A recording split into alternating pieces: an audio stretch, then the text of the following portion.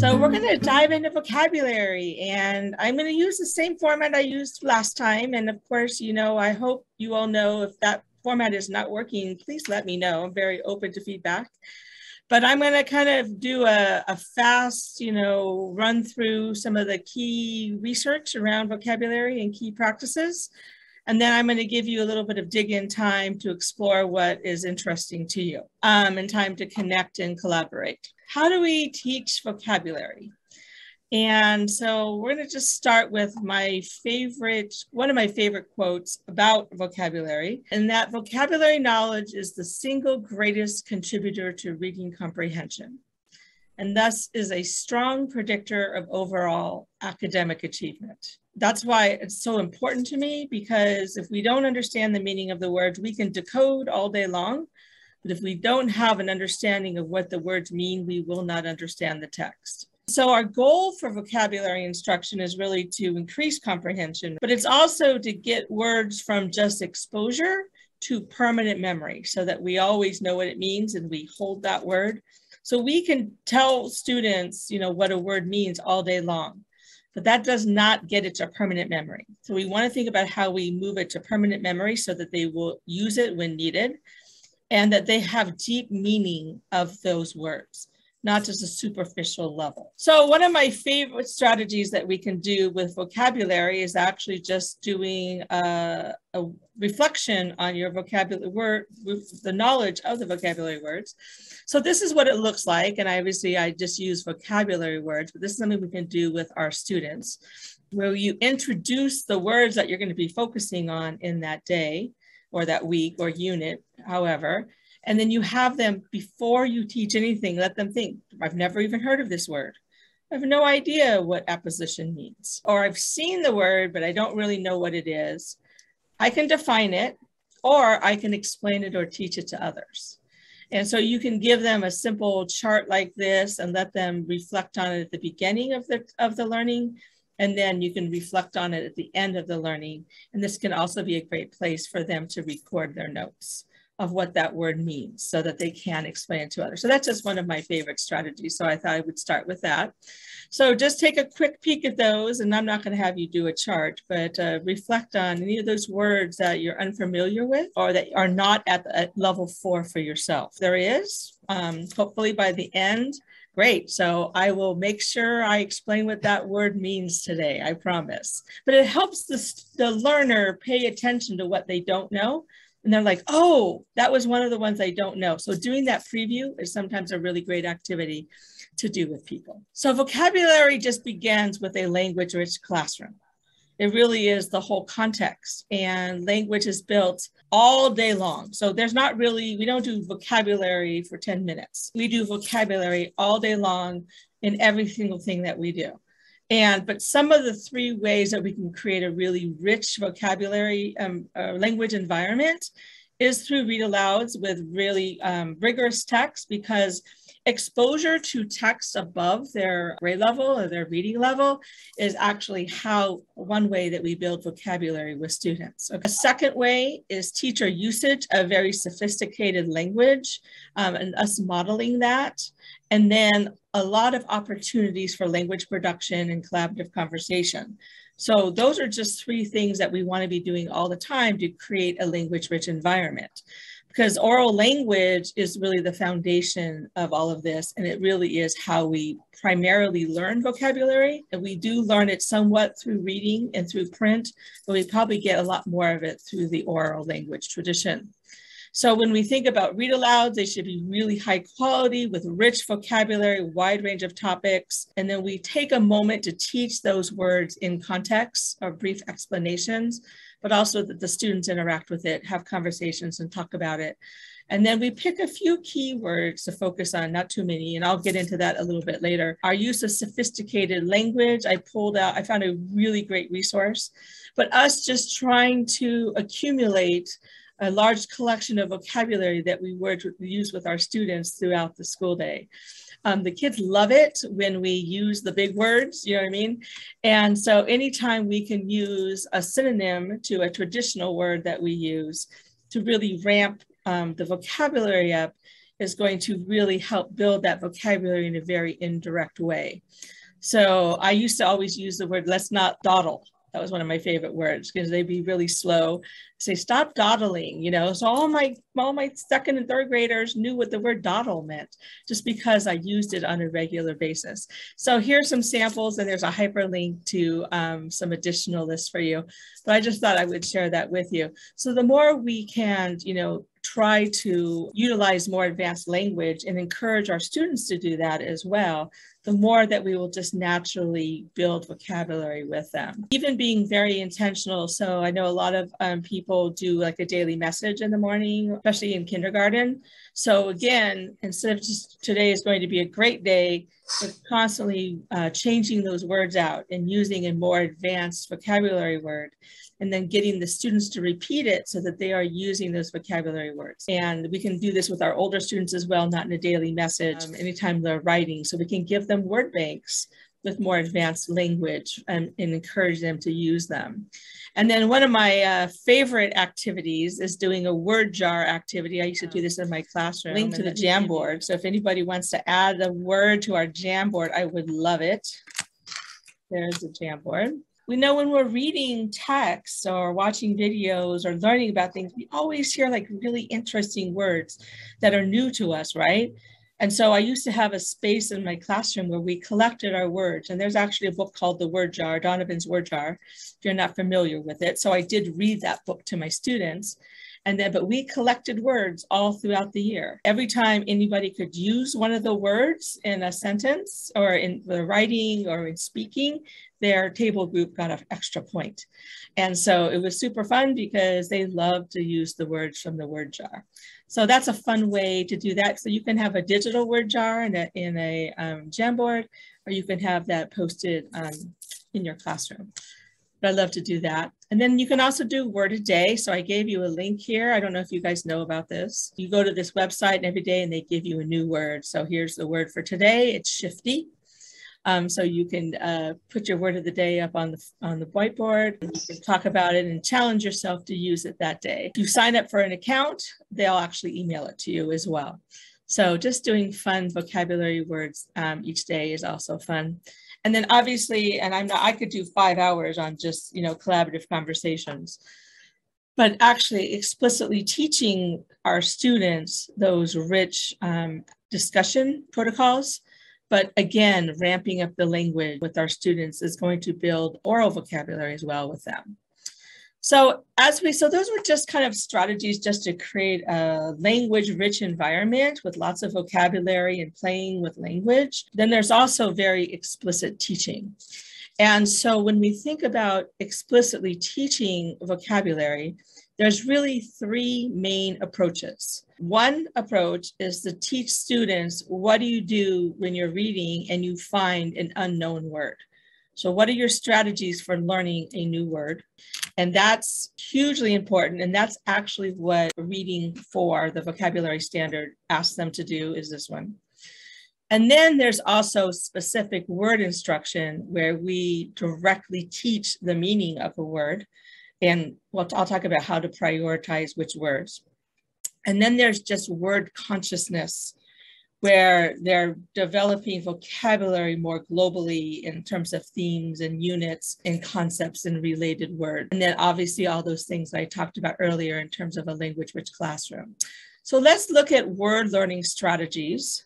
And so that is where we teach students, what do you do if you run into a word that you are unfamiliar with?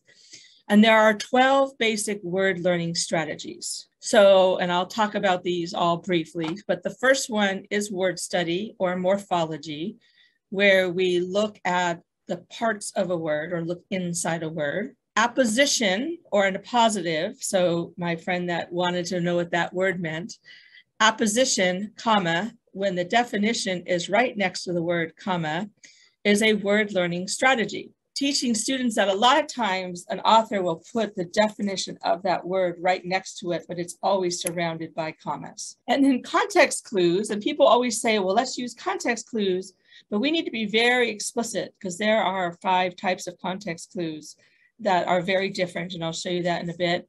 And then we obviously have dictionaries or computers. We can actually use illustrations sometimes to help us figure out the meaning of a word. We have cognates, we have phone a friend, ask somebody. I do that one all the time. I always call my mother when I'm reading medical text. So what does this word mean? And schema, any prior knowledge. And so those are the main 12 strategies. So obviously explicit teaching of affixes and what the prefixes and suffixes and roots mean. So I gave you a list of probably the most common prefixes. I actually gave you some decodable books down here too, if you're interested, but that explicit teaching of those, also posting them, finding examples, creating anchor charts, having kids make notebooks, those types of things, have them coming up with new words, doing a lot of work with prefixes and what those mean. And we can really begin this in the primary grades too. It's not just an upper grade skill, but begin introducing those in kindergarten and first grade is important as well. And then obviously, pointing out the root of words. And then, but here's where the power is. You can teach them what the root is, but it's really about when we teach them all the other related words around them. That is when they're going to hold that root. So again, remember I said earlier, learning is when you connect something to something else, you're always connecting to what they know. So the more that you can do vocabulary instruction around a concept like this, where they learn a lot of different words, will really help them to hold the word, not just learn what struct means. So here's another one. So you can see, they're focusing in on several words around the same root. I personally, in the older grades, love vocabulary notebooks where they have a root word and they have all sorts of different examples of words. They have a website where you give them the root word and it'll populate a tree for you. So super cool. So again, doing morphology walls, just making words and parts of words just really visible around the classroom. Here's our first grade example. We begin suffixes in first grade, even kindergarten. So kind of talking about what those mean with our students will help build vocabulary with our students. So then it's all about modeling also. So I'm going to show you one of my very favorite clips of a teacher modeling how to use strategies to figure out an unknown word. Certain parts in the text that many students got stuck at. And so I'm going to show you how I go through and solve for some of those words that are confusing. So it says, in 1945, an engineer by the name of Richard James was hard at work in a Philadelphia shipyard. The US Navy had hired him to invent a stabilizing device for its ships. Now, when I first saw that word stabilizing, I wasn't quite sure what it meant. So I'm first going to look inside the word, okay? And I'm going to try to notice anything that's familiar to me. I'm going to look for a prefix first. No, I don't see a prefix. Let me look for a suffix. I do see ing. And I know that a lot of times ing is a verb, but I think it's describing a kind of device. So in this sentence, I think stabilizing is some kind of adjective here. And I don't recognize anything inside the word. Hold on, let me look at the beginning. I see S-T-A, sta, or stay. Okay. I know that that's a Greek and Latin root that means to stand or to stay. So I'm thinking that this has something to do with something that stands. But that doesn't make much sense to me on a boat that moves. So I'm now going to go back into the text and I'm going to read a couple sentences to see if I can pick up on some clues. Let me go back. The US Navy had hired him to invent a stabilizing device for its ships. I'm going to keep reading. When a ship is plowing through the waves at sea, it pitches and plunges and rocks every which way. And its navigational instruments do too. Okay. I'm looking at this picture and now I'm starting to understand. The boat rocks every which way when it's on the ocean, partly because of the waves. I know that. I've been on a boat before. Okay, they needed to invent something that would help keep things in one place or to stay. So I'm thinking that a stabilizing device must be some kind of tool that the Navy needs to use in order to keep things in one place. Now it's making sense to me. So I'm going to continue reading. So I just love that clip. So really just doing a lot of think alouds with students instead of just automatically going for giving them the definition. One of the best things we can do is model how they could figure it out. And then once they learn those strategies, ask them to try it. Like, what do we know? What might it be, right? So you can do lots of activities and having them dig into words and, find, create new words. So give them prefixes and suffixes and roots and have them develop a whole list of new words with and what their meaning would be. So there's lots of fun ways to interact with vocabulary, or giving them words and have them find the prefixes and suffixes and roots. And these can all be partner activities, group activities, and you can lift them right out of the text that you're already reading it. I'm not going to play this, but I thought this was a really cute video I happened to find, and it's called Can You Prove It? And so they were working on the suffix shun. The students did it like in a game show format, and they had to prove what the meaning was. And they had to give all their evidence. So again, it's about creating a culture focused on language. So here's our definition of apposition. So that's the other. So that's really what it looks like. There's always commas around it. Then different context clues. So I do love the ideas acronym to help students. I think that's really helpful. But what's most important, for me, is that when we're teaching context clues, that we teach them to look for signal words.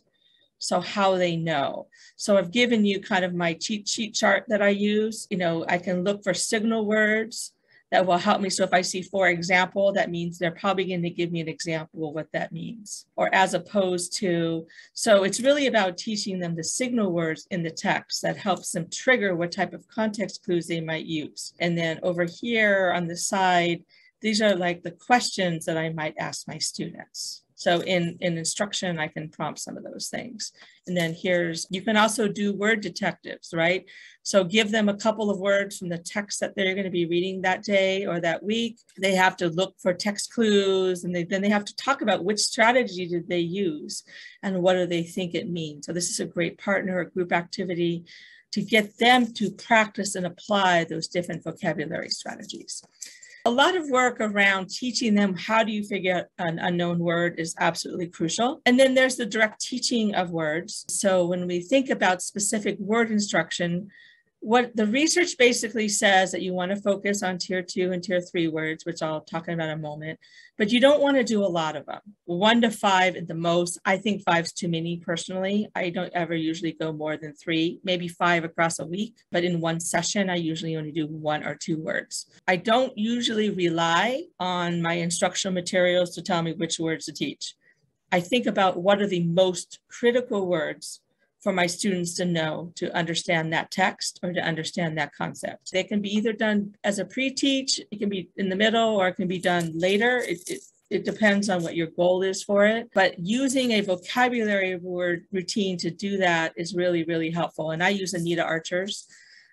But we want to probably focus on tier 2 words, the academic words, and those are words that also usually transfer across content, or they can be tier 3 words, which is kind of more content specific. So here's my favorite tier 2 words. I think if they don't know these, it's pretty hard to do anything in language arts, actually in most content areas. So these become really super important. And then for tier 3 words, those are kind of just content specific. So since I think are mostly language arts here, but we all teach other things as well, but some of the ones that are absolutely essential in language arts. So if we look at tier 2 and tier 3 words, you'll see that they all fall in text. So these are just some examples of what might be a tier 2 and what might be a tier 3 for you. And so we want to make sure we have the right balance. We teach too many tier 1 and tier 3. And we really want to be thoughtful about, are we teaching enough tier 2 words? Here's the criteria. Is it a word that they're going to meet often in the world? It's frequent, it's going to be necessary. It has a lot of connections, and it's going to give us concepts, right? And so when we teach it, I personally love Anita Archer's routines of verbalize, define, and use. Basically, you say the word, you give information about the word, you give a definition and examples, And then you can talk about variations, and then you use it in a sentence, and then they have to use it also. So then they interact with it. So I can tell them words all day long, but until they interact with it and use it and apply it, they're probably not going to hold that word. For example, the word is pester. What word? Pester. Tap and say the parts of the word. Pester, pester. Again, pester. Pester is a verb or an action word. When you say or ask for something again and again and again and again and again and again and again, you pester another person. So my dog pestered me to play. He kept bringing me the ball and over and over and over, and he would never stop. So the dog was pestering me. Or do you want to pester the teacher? No, you please do not pester the teacher. Do not ask me over and over and over and over again for something. But some other words for pester are annoy or bother. So in introducing the word, but giving them lots of examples of what the word means and have them talk about it and what's an example of pester. And then my favorite vocabulary strategy is a Freyer model, where they have to construct this organizer where they talk about examples and non-examples, characteristics. They can put an image in, and then you do the definition last, but just what does it pester mean? But the critical part of a Freyer model is that they're interacting with it. So it's not copy my Freyer model, but they're constructing their own Freyer model with a partner or group, and then they're having discussions about the word and being asked to utilize the word in context. So I've given you 2 videos here if you'd like to watch Anita Archer model her routine. She's absolutely amazing at teaching vocabulary. So I highly recommend those for you. And then lots of exposure and word consciousness is the third element. Just building words around a concept or a theme or whatever unit you're studying and developing vocabulary, or connecting words to familiar words. So we know the word good, let's find all the words related to good and study those. And again, making those connections is where we remember them, because words in isolations aren't usually very sticky. But if we do all sorts of sound words, they're more likely to remember them and more likely to use them. I'll just show the paint chips in a minute. So there's the Freyer model, visuals, graphic organizers, but again, notice they're all conceptual. So concepts or ideas grouped together. Paint chips, I love the paint chips, run to Home Depot or Lowe's. And then we can kind of find related words and you can put them on rings. So if you have students constantly using the same word like over and over again, what are some other words for like, right? And so they can go grab the paint chips, or it can be on an anchor chart. And then you can also do like gradation of words, you know, of more intense to less intense or whatever. So shades of meaning basically.